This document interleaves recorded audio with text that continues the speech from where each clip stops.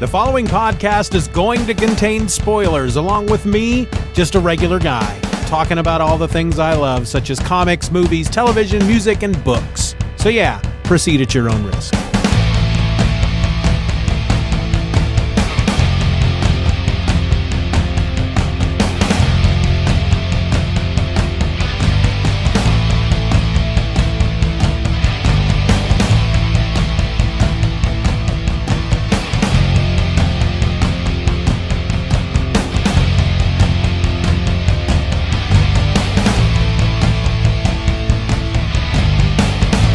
Welcome to another episode of Just Another Fanboy, the podcast that comes at you every day, Monday through Friday, for as long as I can keep it up. You know, some guys get tired. They get tired and, you know, stuff happens. But as long as I can keep it up, you're getting this every single day of the week, excluding Saturday and Sunday. So 5 nights, 5 days, 5 nights, whenever you listen to it. You may wait till Friday. Just binge them. Binge the episodes. That's up to you. I don't know. I don't know what you're into. It's not for me to know the mind of you. You are your own person, and you are going to do your own thing, and I appreciate that about you. That's right. I'm talking to you. You know who you are. You know who I'm talking to. You know. So today I'm talking about a book from the 90s, Ghost Rider #1. This is the Danny Ketch Ghost Rider. This was written by Howard Mackie with pencils by Javier Salteres, inks by Mark Texeira, letters by Michael Heisler. The colorist was Gregory Wright. The editor was Bobbie Chase, and Tom DeFalco was our editor-in-chief. Now, I did not jump on this book from the get-go. I was not in on this book from the beginning. I should also mention that while I was aware of Ghost Rider, while I was collecting comics back before this series came out, I was not a reader of the Ghost Rider. I was aware that he was out there. I don't recall really reading any books in which Ghost Rider made an appearance. I don't even know if I was aware of who Ghost Rider was. This series introduces a new person as Ghost Rider, Danny Ketch. Previously, it was Johnny Blaze, which I've always loved that about Marvel Comics. He's a guy who becomes a supernatural being with a flaming skull, and his name is Blaze. I've always enjoyed that kind of thing, but I didn't. Again, I was aware he was out there. I don't think I really knew much about Ghost Rider. I was working at a comic book store when this series was coming out, the Danny Ketch series. But I somewhat ignored it. I didn't pay a lot of attention to it. But then an issue came along. I don't remember which number it was, which issue number. But there was an issue that featured a glow-in-the-dark cover. It was just the skull with the flames coming off of the skull. And the flames, because it was glow-in-the-dark, the flames were more white and blue, like a light blue. But it was a glow-in-the-dark cover. And I remember unboxing that box, opening up that box and getting that issue out. And I just looked at it for a while, and I thought, this cover is pretty sweet. This is a pretty sweet-looking cover. And so I started flipping through the pages. Now, I think by that point, Javier Salteres was no longer on the book. He was on it for a few issues with Mark Texeira inking, but then Mark Texeira took over the art chores altogether. I think by that point, Mark Texeira was on the book, and I thought it looked pretty freaking awesome, and so I bought it. And the first thing I did, of course, was take it into a room, turn off all the lights, and look at it glow, and I was like, oh, that's so nice. Look at it glow. It's so pretty. The next thing I did, of course, after reading it was go try to get all the back issues. Now, I'm reading it this time through Comixology, through I think it's just called Ghost Rider Danny Ketch Classic Trade. I don't even remember off the top of my head how many issues are in it. I've only read the first issue so far. I think it's the first 6. It might be the first 12. You know what? I'm not really sure, and I don't feel like looking it up right now. But it's out there, and I read it. I don't even think it's on Unlimited. I think I bought this sucker because I really got into this I really got into this series. Fans of Johnny Blaze probably hate Danny Ketch. I don't know. I don't recall any beef between Danny Ketch fans and Johnny Blaze fans, so I don't know if there's any beef there. But Johnny Blaze does show up in the story at one point in the book. Johnny Blaze does show up in the book with a shotgun that shoots hellfire, and he's got a ponytail.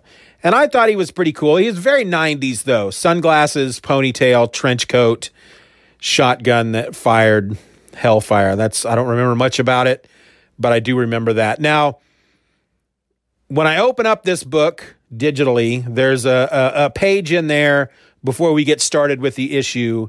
I don't know if it's just something they added to the trade. I don't recall.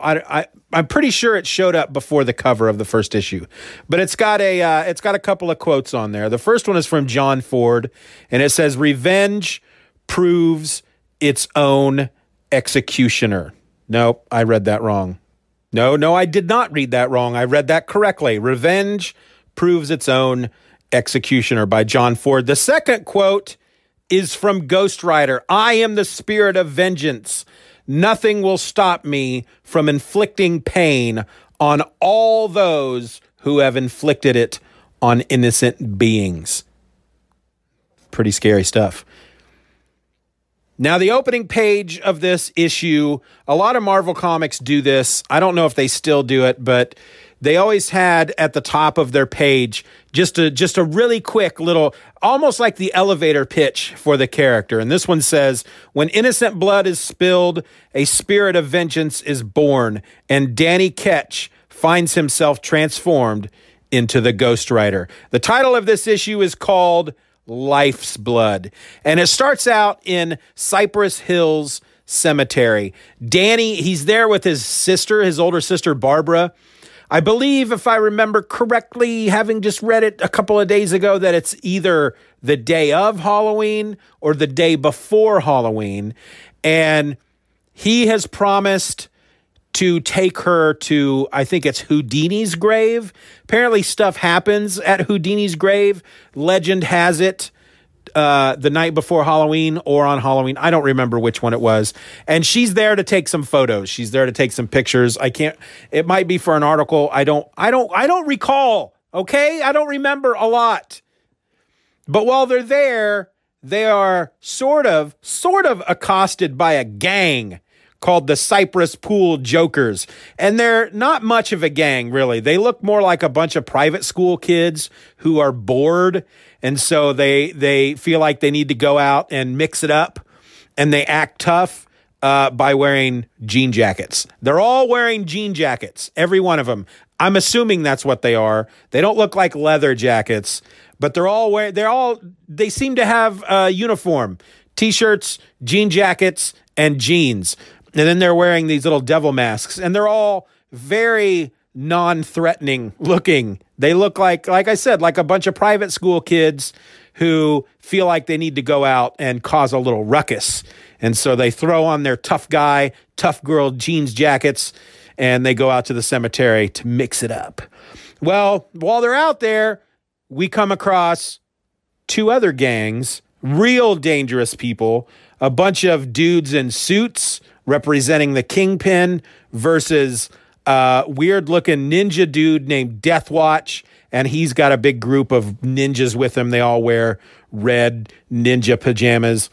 And there's a case in question that they're fighting over. And as they're fighting, Barbara gets shot with an arrow. So one of the ninjas shoots this arrow, and it hits Barbara, and Danny drags her away to safety. And coincidentally, and one of those coincidences that only seem to happen in comic books, he drags her toward this pile of stuff on which is resting what appears to be a derelict motorcycle. Like it was just left there. It's like a junk pile or something with this motorcycle sitting on its side, like it was just abandoned. Now, in the meantime, one of the Cypress Pool Jokers steals the case. Her name is Polly, and she runs off with the case while these ninjas and these gangsters are fighting. Well, Danny's trying to get Barbara to safety. All this bad stuff is happening. He's got her blood on his hands. the freaking gas tank on the motorcycle starts to glow, and he decides, hey, you know what? The gas tank's glowing. I should put my hand on top of it. And so he does. And when he does, he is transformed into the Ghost Rider, and the motorcycle is transformed into the Ghost Rider motorcycle. And he comes flying in there on his motorcycle, and he's just beating everybody up, and he saves Barbara. And then he goes driving off, and because the cops show up. So the cops show up, and Ghost Rider's like, innocent people have been hurt. You must take care of them. And they're like, whatever, dude. You've got freaking flames coming off your skull. We're taking you to jail. And Ghost Rider's like, please, talk to the hand. And he drives away. And then there's this really great panel where there's these police officers in this car, and they radio in, this is Charlie 3 Baker 17X. We seem to have stumbled across the perp in the Cypress Hills Cemetery altercation. And yeah, you did, because he's a guy on a freaking motorcycle with fire wheels, and he's got a flaming skull. But but Ghost Rider just looks like, the way he's drawn on this panel, it's like he's just out for a drive. He's not going anywhere in particular. He's not running from anybody. He's just out there having a good time. He's on his bike, and he looks... If Ghost Rider has ever been known to look casual, this panel, he just looks totally cash, man. He's just out there doing his thing. Well, of course, all the police come after him. And at one point, they block off the road. Now, I need to explain that the motorcycle doesn't look like, other than the fact that it's got flaming wheels, it doesn't look like your typical motorcycle. I do recall the old Ghost Rider, the Johnny Blaze Ghost Rider, his motorcycle, while it had the fiery wheels, I believe, still looked like a regular motorcycle. It was like a big chopper. This looks more like a futuristic motorcycle. It's got a big, thick body on it, and it's got this shield in front of it over the handlebars that looks like a big metal skull. And I have to admit, I think one of the reasons I avoided this book at first, before I came across that cover, I thought the motorcycle, it looked stupid. The first time I saw it, I thought, this motorcycle's stupid. But I have grown to love the look of this motorcycle. I don't know what it is. But the reason I'm bringing it up is the police officers set up a roadblock. They park a couple of cars across the road, and Ghost Rider's bearing down on them, and this big skull-looking shield shifts down. So now it's in front of the flaming wheel, and it acts as a battering ram, and he rams right through these cops, drives into an alley, and then drives straight up the side of a building. It was pretty awesome. He also has these chains. He wears this this leather jacket, and he's got leather gloves, and he's got spikes on his jacket, and he's got spikes on his gloves, and he has this crisscrossing chain that goes across his chest, and he can take the chain off and use it as a weapon, and the links will even separate. At one point, he flicks the chain, and the links separate, and they go flying out into the air, and they suddenly become pointy, like ninja stars or something. It's pretty awesome. He's also very strong. At one point, he drives up alongside a police car, leans over off of the bike, and with one hand just flips the car over onto its top. That was pretty awesome. And then he eventually drives away, and he turns back into Danny, and Danny's standing there going, holy crap, what happened? What was that? What did I do? Am I a monster now? No. And so he tracks Barbara down at the hospital. The police at this point, they have, I think it's Danny's girlfriend. Her dad is like the chief of police or the captain or something. And he is under the impression, he believes that Ghost Rider is the one that did this, which, oh my gosh, Danny's girlfriend's dad thinks that Ghost Rider's a bad guy. Danny's Ghost Rider. Oh, tension. Well, we find out that, so Death Watch and his men, they're upset because the case had been taken. Death Watch at one point during the big battle, he leaves. He's not there when Ghost Rider appears. So when his ninjas come back to him, he's like, okay, fellas, where's the case? oh, sorry, we couldn't get it. Death Watch is able to then look into their minds and he sees what happens. And then he can stare into somebody's eyes and they just die. That's what he does. I believe I read, I don't remember if it's in this issue or if it's later, but I have a memory of him being some kind of psychic vampire, maybe. But Kingpin, we see the Kingpin at one point, and he is doing what the Kingpin always seems to do whenever we just encounter the Kingpin in a comic book in the 90s. And it comes straight from Frank Miller. This is straight out of Frank Miller. He is sparring with a bunch of freaking dudes with swords, and he's beating them all up. That's what the Kingpin does. And he finds out that they didn't get the case. And so Death Watch and Kingpin, they send their men back out to find the case. Meanwhile, Polly takes the case back to the hideout, the lair where the Cypress Pool Jokers hang out. And she says, hey, look, I stole the case. Yay. It's got to have something in it that's worth something or they wouldn't have been fighting over it. And they get the case open and are very upset to find that it's not a case full of money or a case full of drugs. It has 3 canisters in the case with some kind of mysterious liquid. So Polly goes out and she hides the canisters because she feels that somebody's going to come after him, but maybe somebody will pay to have them back. And she hides each one in a different location. Now, in the meantime, Danny is trying to figure out what's going on. He visits Barbara in the hospital. Barbara's in a coma, so he can't talk to her, but he's sitting at her bedside and he's all, oh, Barbara, what am I going to do? I think I turned into a monster last night. I just wanted to save you and all this stuff. Well, he goes back outside. He's still got this motorcycle and he's riding it around. I think he's going back to the cemetery. I can't quite remember, but the Cypress Hill Jokers are out on the streets hanging out doing their gangster teenage angst stuff. And here comes Death Watch's men and Kingpin's men. And they're like, where's the case, people? And I think they even hurt Polly. They might shoot her or stab her or something. And Danny just happens to be driving by.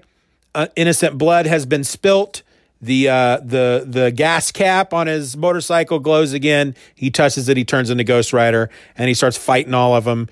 And eventually he wins, of course. And then he takes Polly to the hospital and he just goes striding into the hospital, flaming head, big flaming skull, just fire, just flaming all over the place. He's holding her in his arms and he goes into the hospital and he says, this girl needs help. And he's got a very demonic voice based on the way the word bubbles are. And then it ends with, if I remember, Kingpin's team and Death Watch's team are like, we got to get this case back. We got to get this stuff. And that's how it ends. It's a really fun book. Like I said, I avoided it at first back in the 90s. I got into it. I really enjoyed it.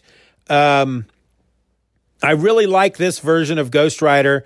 Again, I'm not familiar with the original version. I haven't read anything about the new version, the guy who drives the car. I don't have anything against somebody new becoming the Ghost Rider. I know certain people have a problem with any character being changed to somebody else and have that be a person of color. I have no issue with that. Apparently some people do, and those people have their own issues, to tell you the truth. But I don't remember, it's his name. I don't remember his name. I don't remember the dude's name. The only problem I have with the new Ghost Rider is that he doesn't ride a motorcycle. It's like a freaking Mustang or a Charger or something. And I guess that's cool. But for me, Ghost Rider is on a motorcycle. I understand that maybe at one point he was on a horse. But for me, Ghost Rider rides a motorcycle. I think when I think of fight scenes, I think there's so much more that a character can do if they're riding a motorcycle than if they're in a car. I think another reason why I avoided Ghost Rider so much, though, at first is because I've always had an issue with characters who, to a certain extent, are dependent upon a vehicle.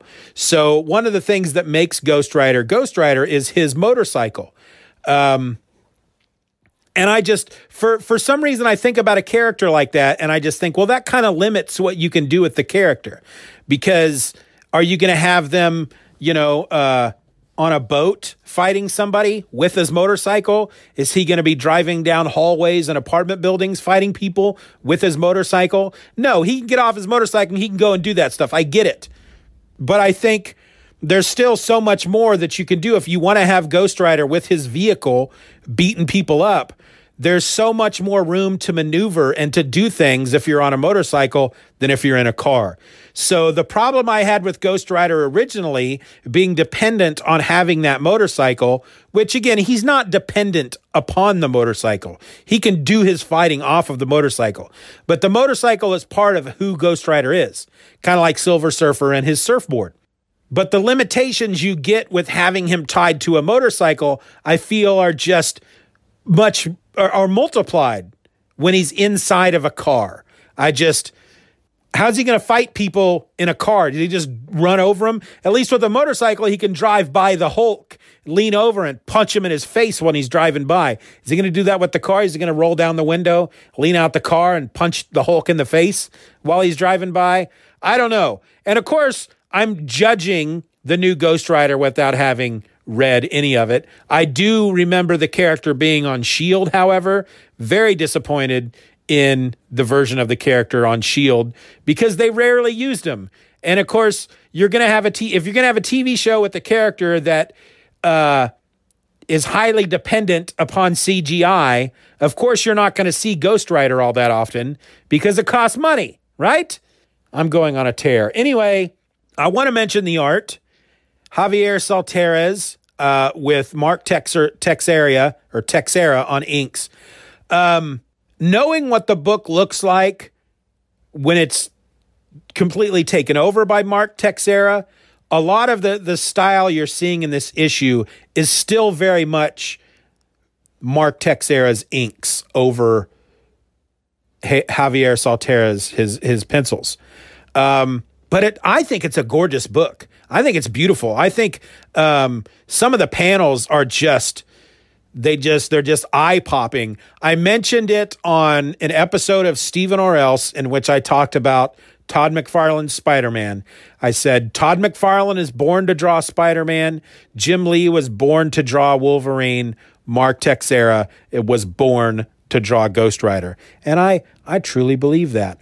There's a reason why he stayed on the book for so long and then came back at one point to do more with the book.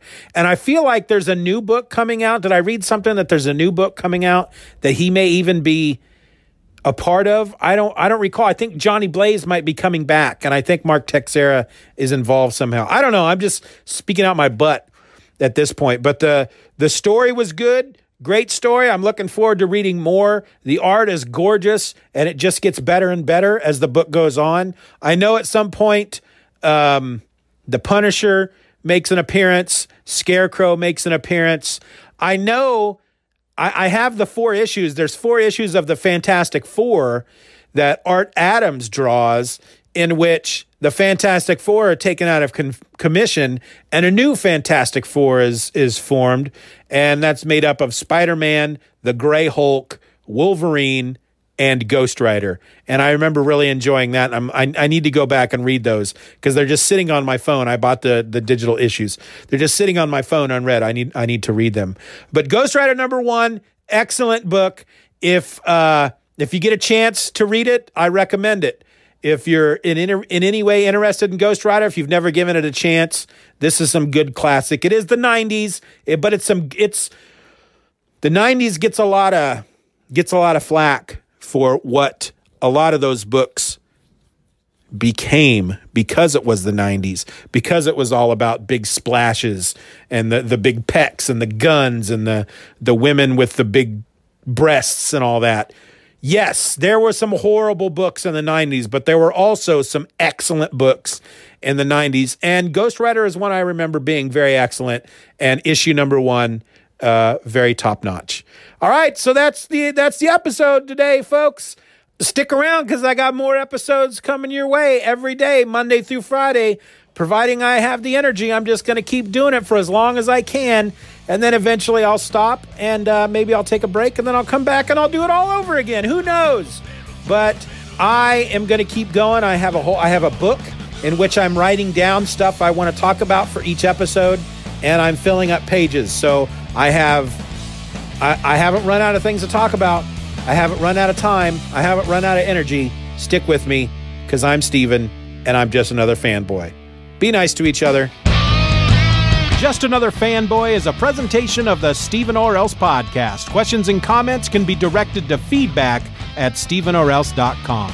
You can support the show for as little as $1 a month at patreon.com/StevenRor and get instant access to the My Other podcast, a weekly show about whatever crawls its way into my tiny little mind just moments before I tap record.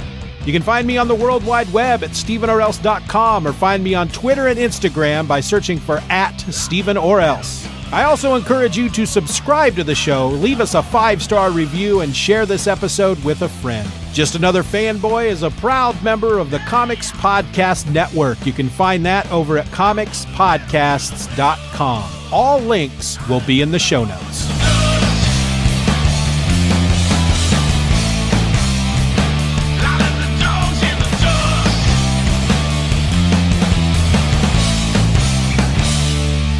Bye-bye, Daddy. Bye-bye, Daddy. Good job.